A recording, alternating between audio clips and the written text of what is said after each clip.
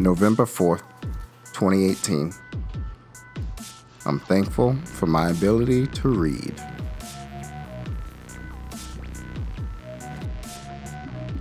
You see, there are a lot of stereotypes and facts behind African American males reading.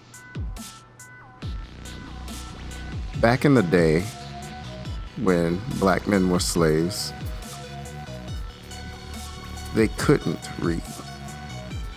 Anyone caught teaching them to read would get in trouble.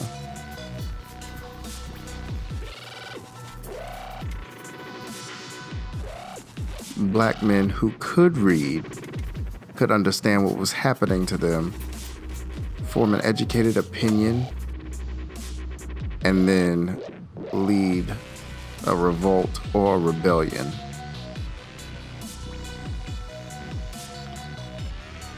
It's disheartening because in the black community, a lot of times you hear if you want to keep something from a black person, put it in a book.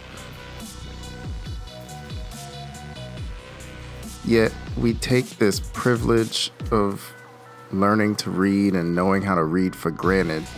Too many children say, I don't like to read or I don't want to read, but reading is such an important part of becoming a successful human. Knowing how to read, knowing how to form sentences, knowing how to tell stories, knowing how to interpret things. That is something that I'm thankful for. My parents told me that when I was little, I struggled a little bit at first with reading, but I had a great teacher who helped me overcome that difficulty. So I'm thankful for her. I'm thankful for my parents for recognizing my trouble and helping me push through it.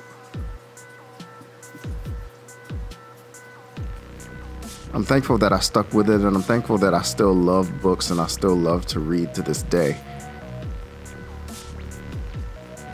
It's becoming a rare sight. It's not something I'm proud of. So I'm thankful for reading. I'm thankful that I like to read, and I'm thankful for the ability to read.